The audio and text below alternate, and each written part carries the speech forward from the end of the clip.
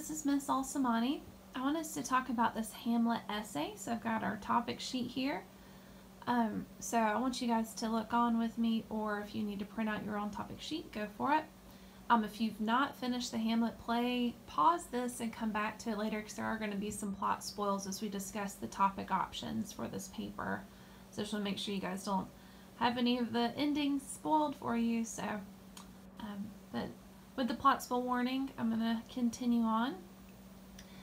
This type of essay argues a point of view about Hamlet, and you'll utilize quotes and summaries of scenes as evidence. So you want to have your textbook close by whenever you're writing this paper so that we can point out the specific sections that you're referring to in the play as you build your argument.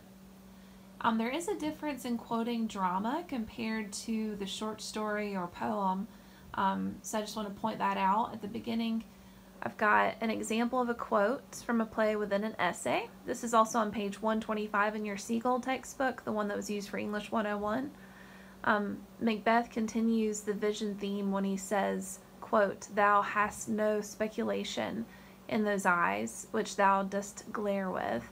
So this quote is from Act 3, Scene 3, lines 96 through 97. So that's how you do the in-text citation when you quote from plays. In-text citation for plays must have the act, the scene, and the line numbers, and they need to be in Arabic numerals, which is just our regular numbers, and then they're separated by periods. So if you have any questions about that, please feel free to email me, or also there's that page 125 in the Siegel textbook as well. The rough draft is going to be due Monday, November 9th by midnight, and you'll submit that in discussions for peer review as usual. The final draft is due Wednesday, November 18th by midnight, and that's going to be in the week 14 content folder. There are 100 points possible for this paper, and it's 20% of your final grade. The length of the essay should be about 800 words. That's the minimum. If you go over, that's fine as well. Just make sure you get to 800. And that does count the works cited page that'll have Hamlet cited as well.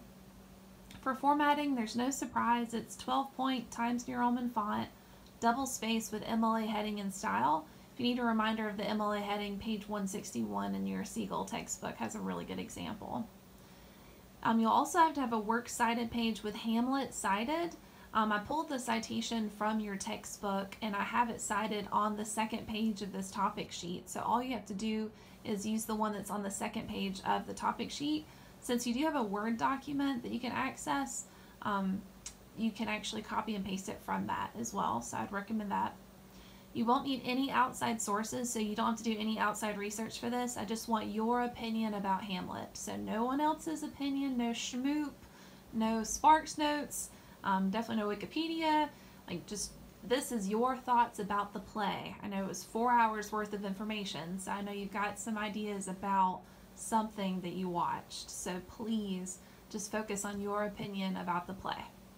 Here are some topic ideas. All of the topic ideas are based off Hamlet. I've had some students ask, oh, can I write about Romeo and Juliet or Macbeth or another Shakespeare play that they've read in the past? I want you to focus on Hamlet for this course. Hold on to those other ideas for maybe future literary courses you take, but for this class I want us to focus just on Hamlet.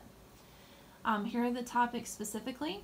What symbols are there in Hamlet? Remember, symbols are items that represent ideas. So obviously the skull in the graveyard represents death. Ophelia's flowers represent her, and you can interpret them as kind of fragile. Flowers die very easily. They can be drowned. Notice how Ophelia died. She drowned like a flower. Flowers also represent love and death. We put flowers on graves, and we also have flowers at weddings. And so there are a lot of different ideas behind Ophelia's flowers. The idea of poison.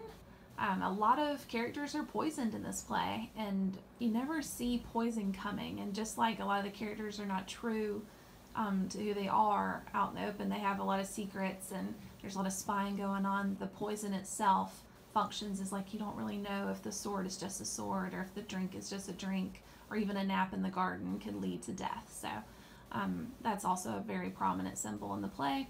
There's a lot of other symbols in the play, but those are just some examples for you to pull from if you wanted to use those specifically.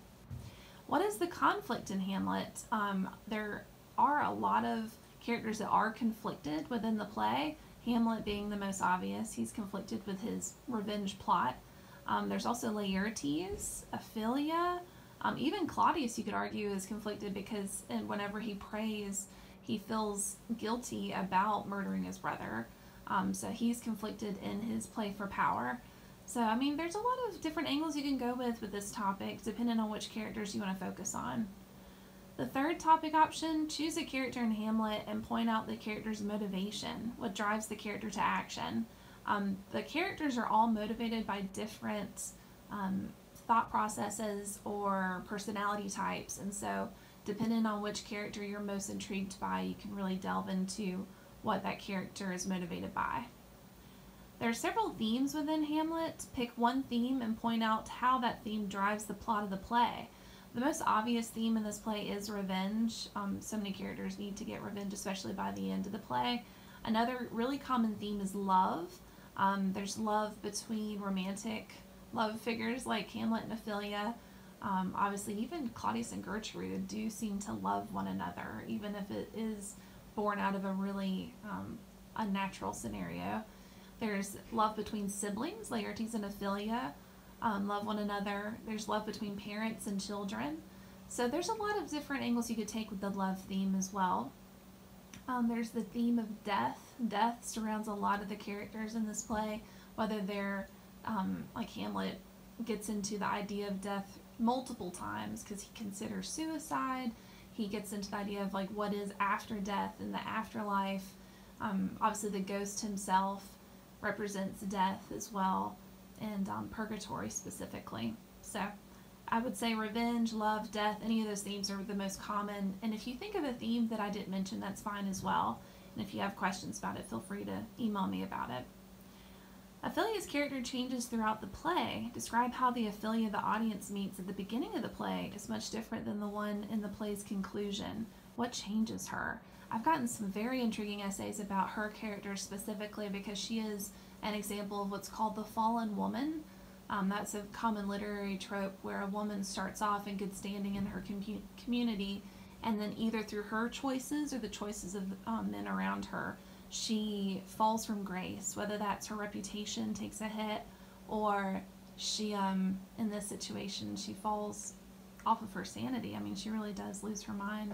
And I've gotten some really interesting essays about why Ophelia in her life ends the way it does.